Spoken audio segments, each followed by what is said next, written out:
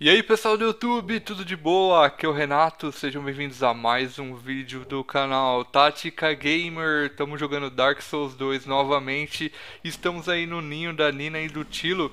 E eu tô deixando um Petrified Something ali para que eles troquem para mim por algum desses itens de maneira aleatória, que eu vou listar agora para vocês. Ó, Titanite Slab, Petrified Dragon Bone, Old Whip, White Ring, Demon's Great Hammer e Channeler's Trident. Não é tridente, é tridente. A chance é alta de cair um item desse quando você jogar ali um Petrified Something. Mas aí você me pergunta, como é que eu vou farmar essa bagaça, Renatinho? É aí mesmo, na fogueira de cima de Earthen Peak tem outra passagem secreta do lado direito, que aí você vai poder usar uma Bonfire Ascetic na fogueira, e todas as vezes que você usar a Bonfire Ascetic, conseguir matar o chefão do local, que é a Benifukuimita, você vai poder pegar de novo o item Petrified Something no mesmo baú, porque ele vai voltar, certo? E vamos entrando aí na arena com a Benifukuimita. Como nós estamos summonando o nosso grande amigo Jester Thomas, aquele maluquinho que tem roupinha de bobo da corte, que aliás é uma das roupas mais legais que tem no Dark Souls 2, ele vai nos ajudar gigantescamente nessa batalha, porque na realidade nós não precisaremos nem atacar a Benifukuimita. Eu só tô atacando aí por capricho mesmo, porque não precisa. Vocês veem que os nossos ataques não estão dando quase nada de dano, enquanto o Jester ele continua com a mesma força do primeiro New Game, né? Na verdade, ele vai aumentando a força dele junto com a Benifukuimita, né? Como todos os NPCs e chefões das áreas. Então, ele ajuda demais, velho. É muita apelação mesmo. Vocês estão vendo que eu não tenho nenhuma dificuldade. Eu joguei algumas vezes contra ela.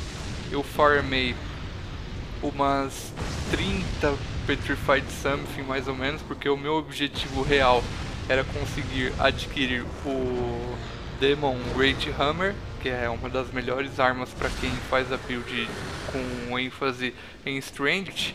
Então eu farmei bastante aí. É um método muito bom, mais ou menos a cada 2 minutos você vai pegar uma Petrified Something, se você não morrer, é lógico. E é de boa, pessoal. Vocês viram que eu já voltei, matei a Benifukuimita, voltei, usei outra Bonfire Ascetic na fogueira. E como vocês vão perceber agora mesmo, eu vou lá de novo naquela passagem secreta do lado direito e tá aí o baú fechado novamente e tá aí o nosso item, beleza? E resumindo é isso. O método de farmação, digamos assim, é esse. Vamos lá fazer tudo de novo. Vamos lá, summonar o Jester, dar um drible nesses guardinhas. Aí vai ter outro guardinha aí, só no primeiro New Game que ele não aparece aí. Mas é muito fácil driblá-lo. Uma coisa que eu recomendo, que eu tava até esquecendo, é você sempre utilizar o anel Ring of Giants, aquele anel que você consegue depois de matar o Giant Lord. Por quê? Porque além de deixar saindo essa fumacinha do seu corpo, ele vai aumentar muito o seu poise, que é a capacidade do seu personagem aguentar porrada sem que os seus ataques sejam cancelados e sem que você caia no chão, né? Principalmente na hora que você vai entrar na Mist, porque às vezes você toma uma porrada e essa porrada não cancela a sua entrada na arena, beleza? Então é isso, pessoal. Como vocês viram aí, é um belo farm de Petrified Something, que dá pra você trocar por vários itens lá no Nino e na Tila. Se gostou, joinha em favorito. Se não é inscrito, se inscreva e deixe um comentário a respeito do vídeo, beleza?